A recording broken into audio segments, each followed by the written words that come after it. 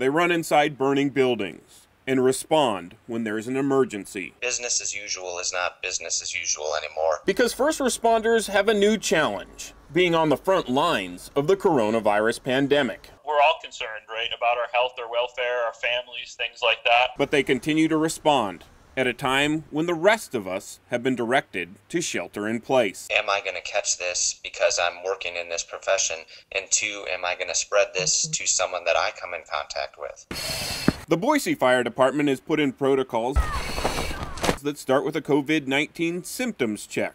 Firefighters have their temperature taken, and this happens before and after every shift.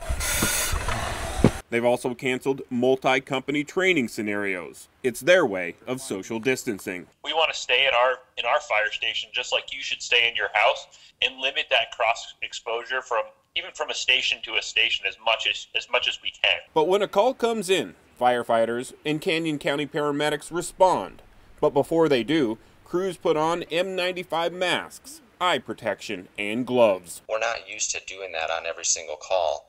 It's a pain in the neck. So what can we as the public do to help during this unprecedented time? Some systems have seen the increase in non-emergency calls, which reduces our ability of our first responders to respond to those true emergency calls. So save 911 for emergencies. 911 dispatchers are helping first responders be prepared by asking about COVID-19 symptoms. And if they hear red flags, responding crews will also put on face shields and gowns. I would tell the public, be patient with us because yes, before we make contact with you, we are going to put on this protective equipment, which might delay us by a minute or so. But the best thing people can do for our first responders is help slow the spread of the coronavirus. The biggest thing, and it's the common message out there, right? Stay at home. But we're lucky. We have heroes in our community who are willing to help, even if it puts themselves and their families at risk. They're just an amazing group of people, every single one of them, not just the ones that work for our agency, but